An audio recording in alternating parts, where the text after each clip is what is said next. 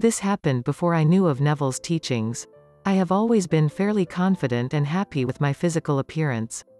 I'm not shockingly handsome or anything like a movie star, but I maintain a healthy physique and I like the look of my face and body.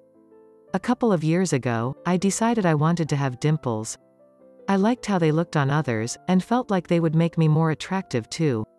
I looked in the mirror and imagined the dimples as I smiled.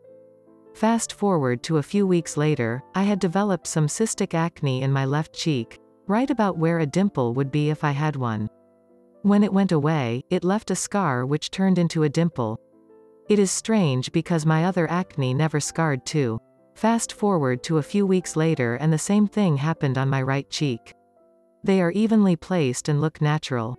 I love my dimples.